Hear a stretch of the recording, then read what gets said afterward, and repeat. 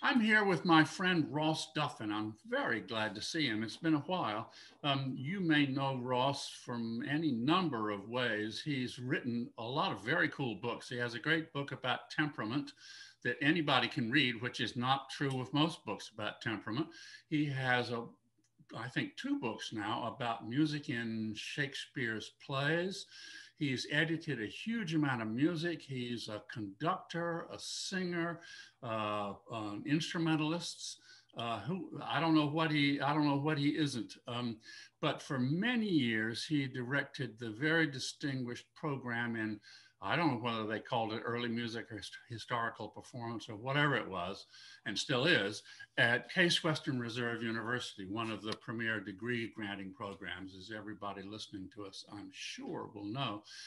And I'm delighted to see my old friend Ross Duffin. And we're really just here to sort of shoot the breeze a little bit about the role of higher education in the training of musicians and particularly of musicians in historical performance, and in general the role of higher education in the HP world. So Ross, welcome. Nice to see you.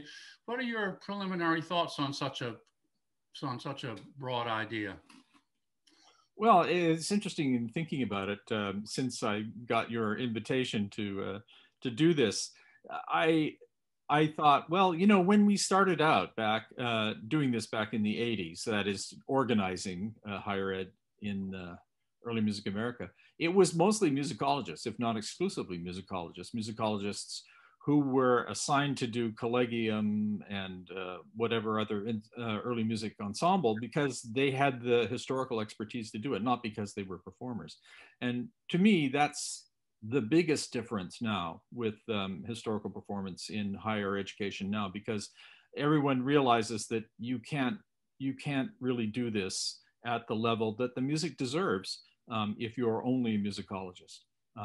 Some people like you are performers at a really high level and can do both. But I think it's a really good thing that there are performance specialists that are now involved in these programs doing historical performance or early music.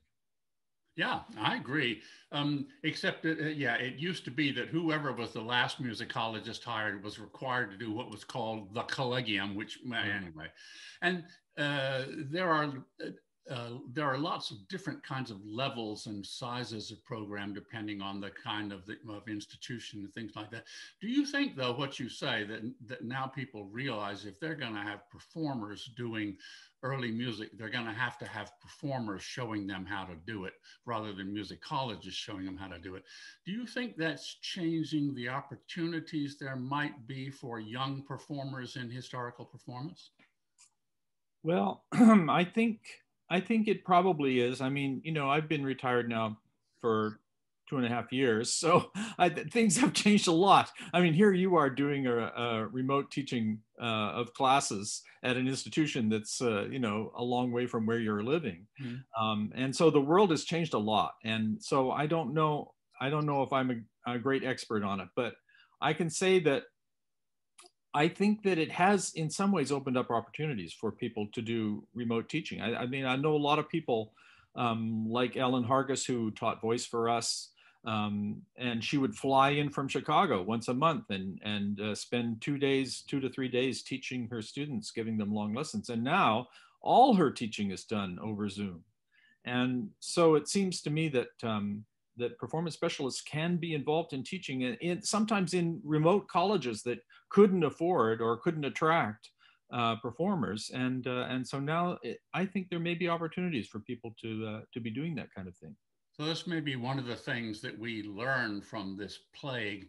Uh, I am interested in making a list of the things that we'll be glad of, things that we've learned. I mean, decent teaching over Zoom, doing music remotely is always going to be difficult, but I see what you mean.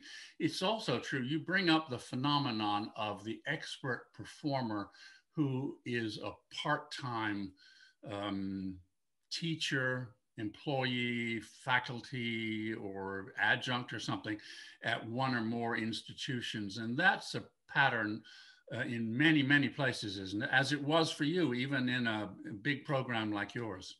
Sure, absolutely. I mean, I was still a fairly young academic when I was given a chair, the Finette H. Coulis chair. And my salary was so low compared to the previous holder of the chair that I asked if I could take some difference of that and apply it to bringing experts in to teach lessons. Oh, nice. And so that's how that started. And it quickly became clear that it was what was going to make the program go, that having these experts at that level come in and teach our students. And so that became a really important part of what we did. Do you have any sense of how those experts felt about it? I think they were unsure at first, but the fact is we were very selective in the students we admitted. Like Juilliard, we were offering waived tuition for the students that got into the program, but also a stipend. And so we didn't have that many slots, and we were very selective. And also the fact that we didn't have the teachers actually on the faculty meant that we could just accept the best people and then find the teachers for them. I mean, I remember a conversation, you mentioned that event that Tom Binkley hosted in Bloomington in '95 or something like that. And he said to me, you know, our situations are so different. I have these great faculty here and I have to find students for them. They need to have these students in their studios. So that's how we, you know, build our program. Whereas I'm sitting there thinking, okay, we're just going to take the best individuals, no matter what their performance media, and then I'm going to bring in whatever teacher seems best for them. Yeah, that's a great thing for the students. And I'm actually thinking about it from the point of view of people who are studying at Juilliard now and are probably going to need to try to piece together for themselves some kind of a life that includes as much music as possible in this complicated world where life is tough for musicians anyway. And I wonder whether, what sort of madness it involves to put together a bunch of little pieces like this. I mean, I know Ellen Hargis taught for you. I know that she's now doing similar stuff at Eastman and maybe other places too. I wonder if that's a sane life for an early musician, or maybe the only life for an early musician. Any thoughts on that? I mean, I think it was very hard. At one point, Ellen was doing Case Western Reserve and Eastman and Oberlin, so she could do that when she flew to Cleveland as well. And she started doing Longy as well. And that was a really hard thing. And for someone who has a performing career as well, it's a lot of traveling. And I think it's a lot easier for her, and would be for other teachers as well, to be doing some of this over Zoom. Yeah. But it also occurs to me that, you know, small colleges, one thing that I found is that we had a joint program with the Cleveland Institute of Music. So a lot of the students that were in our ensembles and wanting to learn early music, learning historical performance, came over to us from CIM, which was literally, you know, a block away. It was a 2-minute walk. And whenever the opportunity arose for guitarists to study Theorbo, especially since they didn't have to cut their nails and things like that, they would jump at the chance. And so it occurs to me that that Juilliard students, I know you've had Theorbo players specialize there, they could offer themselves to small colleges in the middle of nowhere to teach Zoom lessons to guitarists that were interested in having instruction in that. So, you know, that's where I think that the opportunities given by remote teaching and learning could be something, could provide opportunities for Juilliard students and others to do early music more widely. I know that I don't know much about it. I'm one of those people myself who kind of was a part-time employee, but I think that at least in some cases, the historical faculty at Juilliard teach also secondary lessons to people whose principal instrument is not that. To what extent were you involved with that with CIM or case people, or in general, what do you think about that as a way of kind of either bolstering the system or maybe bolstering the teaching system, or as a possible view of the world, like the broadest possible musician is also arguably the best musician. I don't know. Right. Well, I think it's really important because at the pre-college level, how many students have the opportunity to study historical performance? Right. And so, I mean, the number of students that came through our program or came through CIM and did early music or historical performance with us is really amazing. I mean, people like, just to think of viol players, Joanna Blendolf, Craig Trumpeter, John Mark Rosendahl, people like that were CIM students who started playing viol in our ensembles, and that became their careers, you know. So I think those opportunities are really important, and we provided them sometimes just through ensemble participation. You know, Julie Andrzejewski, who is the coordinator of Baroque ensembles for our program, she uses the Baroque Orchestra as a teaching ensemble. You can't sign up for Baroque chamber ensembles with her or with Japtra Linden, who's also teaching there, unless you've been in the Baroque Orchestra, so that there's some basic instruction that goes on in the ensemble.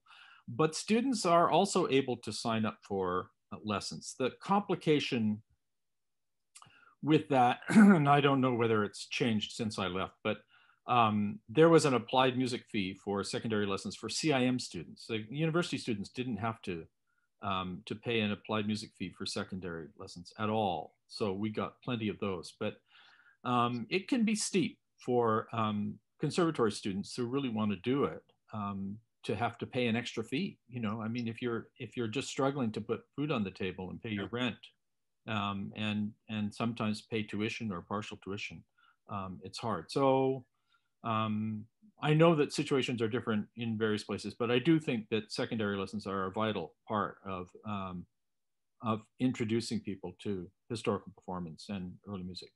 Well, it is true, of course, that most people don't learn an early instrument in high school, do they? Maybe it's trickling down, but it hasn't happened yet. So if it doesn't happen at the college or conservatory level, it won't happen until what used to happen, which is much later, you know, as an amateur recorder player or gamba player in your 40s or 50s. That's another possibility, but anybody who probably wants to make a life of it and make a career of it had better get started early. Yeah. So the secondary lessons is an important aspect not to be sneered at, probably by either teachers or students. I agree, and I think that you know, we were trying to convince the administration at CIM that it was, yeah, the students were paying tuition and that they had an interest in this. There was expertise. They deserved to have this opportunity, and you know. Some of our own full-time faculty at Case became CIM instructors. So why couldn't they, you know, study secondary lessons with these CIM faculty? You know, I didn't really get that, but it's probably short-sighted on CIM's. Yeah, I think so. Yeah. So what do you think might develop in the future? What trends or changes do you see in higher education and music? I mean, that's a lot to ask because we're talking at the same time about conservatories, about universities with big music schools, with universities with music departments, but not schools, liberal arts colleges and community, all that kind of thing. And then we say higher education, meaning all that, which is a huge part of the world. Nevertheless, Ross, you're a wise fellow. What kind of trends do you see or hope for or fear in the future? Well, one thing is that I think that the acceptable fields or repertoires of study for music in universities, colleges and universities is broadening rapidly. I mean, one of the things that was true of the Case program is that you know, half of our faculty, musicology faculty, were interested in rock and rock music and American popular music. And the Rock and Roll Hall of Fame is in Cleveland, and you know, several of our students would go there as interns and things like that. So it was completely taken for granted that, sure, well, of course, music majors can be specialists in rock music. And so I think that the idea that, sure, there's a much wider range of repertoires that people could specialize in as music majors. Or as students who are in ensembles or interested in music generally, not even necessarily majors. And so I think that's a very good thing for early music and historical performance. And so broadening the repertoire means that, oh, sure, and people can come in and specialize in that rather than in 19th century European concert music. So in a way, that would mean that broadening the HP repertoire within the classical repertoire, which has been happening lately, is fine. But at the same time, the classical repertoire is becoming a smaller portion of the available smorgasbord of music than it ever used to be in the past. Yeah, I think that's true, certainly. And that's what I mean by saying, you know, that we have students majoring in rock music rather than, right. And that didn't used to be true. I mean, that's been over the last 12, 15 years. But on the other hand, I do think that the whole historical performance approach is an important one. And it's one that was not present in traditional classical music instruction for a long time. And the idea that that you learn performance practice, you learn improvisation, you learn skills that were part of just being a musician a couple hundred years ago, or even less in some cases, that makes you a more complete musician and is more fulfilling for musicians in performance too. Yeah. One of my colleagues is Francesca Britton, who's terrific 19th century musicologist, but also an unbelievable forte pianist, which we really didn't know until she got tenure, because she refused to perform in public until she got tenure. And then all of a sudden everyone goes, wow. Oh, goodness. And so we were at a preview of a lecture recital, which was a 19th century American chamber music. And the pianist at one point sat there and waited for something to go on. And Francesca stops and says, "What are you doing?" And she said, "Well, there's nothing in the piano score." And she said, "Yes, but you're supposed to improvise now."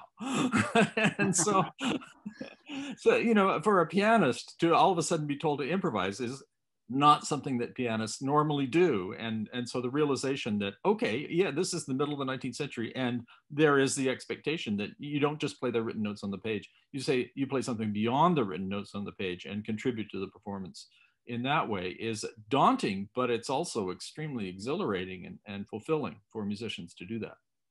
Absolutely, and that's something that we spend a lot more time doing than the rest of them do, and that we can bring to the much broader field as a whole. So, Ross, how do you think performers nowadays might position themselves to take an active part in historical performance in higher education in the future? What would you advise people to do? Well, that's a hard one for me. It's hard for everybody if we sure. Yeah, I don't know. Be rich.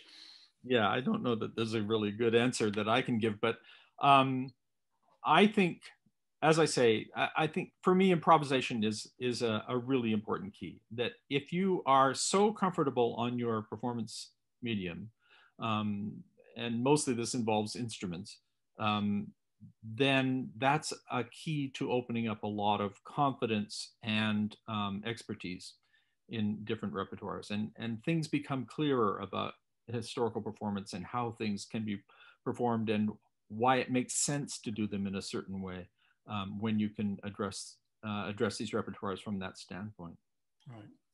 But when you, as a director, I don't know if you were making the choices, but when you were going to look for somebody to bring in to teach kazoo or whatever it might be, what sort of person do you look for? I mean, if I'm looking to be the person who comes and does the early music vocal teaching at Case Western Reserve, what are you looking for in me that makes you choose me? It's my performing ability, is it? Or is it something to do with my teaching ability? Well, I think it's performing ability, but also interpersonal skills and thoughtful interest in the history of the repertoire and in the history of technique on the instrument. I mean, there's quite a long literature, for example, of discussions of voice production and vocal technique and so on, dating back into the 17th century at least.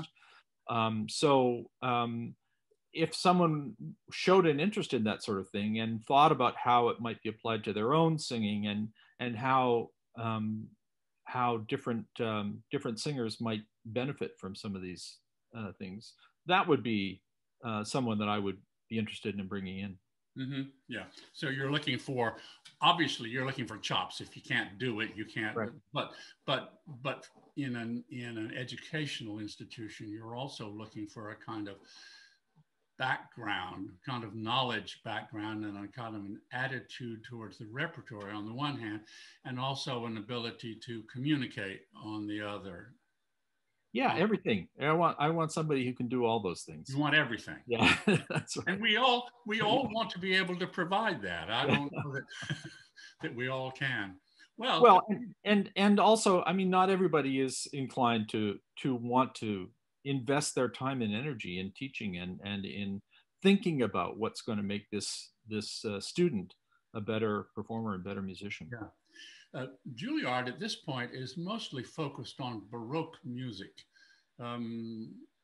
But you spent, I think the program at Case, although there was a lot of Baroque music, was far from being limited to that. And I overstate it when I narrow it down that way for Juilliard, because there's a lot of classical music, there's a lot of really early 17th and some other stuff too.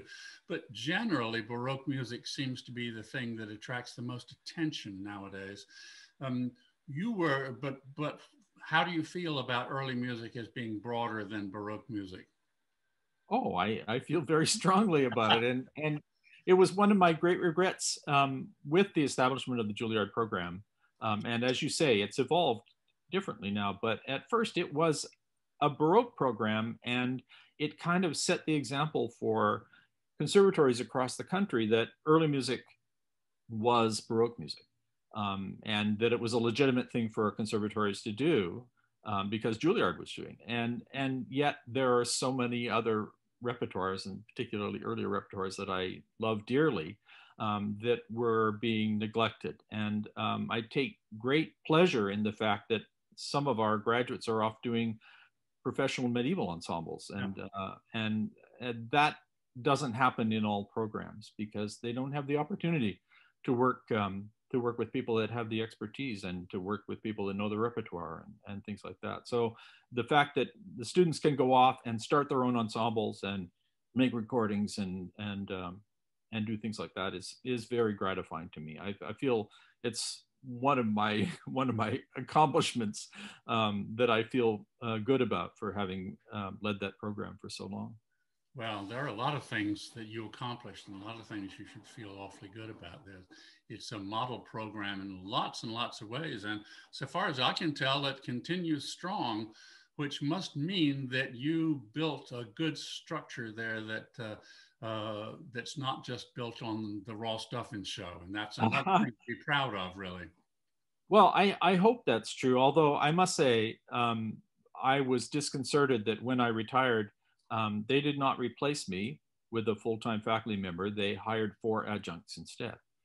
And the adjuncts were all good, but it's not great for them to be adjuncts. And I think it's not so good for the students not to have a mentor who's always there, that can help counsel them and direct their studies. Mm-hmm. So yes, I think the program continues to succeed and draw really good students and produce really good graduates. But I was sorry. I gave them 2 years notice that I was retiring, and even so, they just hired adjuncts instead. Well, there are going to be a lot of economic issues in higher education in the upcoming years, as we all know, as there is going to be across the society and across the economy, and I'm not sure. And maybe it means that there's opportunities for more people to be involved. If there are 4 adjuncts instead of 1 full-time person, or it could be even more than that. Obviously, the adjuncts don't get paid well. You're probably an exception, but no, I am not an exception to that. I do it for fun. Yeah. Okay. If I needed the money, I wouldn't be doing this. That's right. Well, you know about that. Anyhow, this is great. Do you have any parting words of wisdom for people who are at Juilliard now and deeply committed to early music? No, I just think that it's great that they're doing this. It's lucky for them that they're in a place that has such fantastic teachers like you and Robert, who, you know, I have the greatest respect for. And, you know, so great for them. And being in New York, and hopefully when things open up again, it's going to once again be, you know, a vital hub for performance the way it has been. Let's all hope for that. Thank you very much for your cheering words, Ross, and your words of wisdom. Thank you, Ross. All right. Great to talk to you. Thanks.